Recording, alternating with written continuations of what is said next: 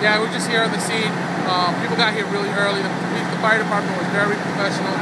They got to the fire right away and they started to jump on it. We think they're going to be here overnight. We're pretty sure that because it didn't have much cover, that we don't expect there to be anybody in there. But we're going to keep our fingers crossed. We're going to make sure that men and women are safe. And thank God for all the border communities that came out to support us. And we're just thankful that everybody is safe.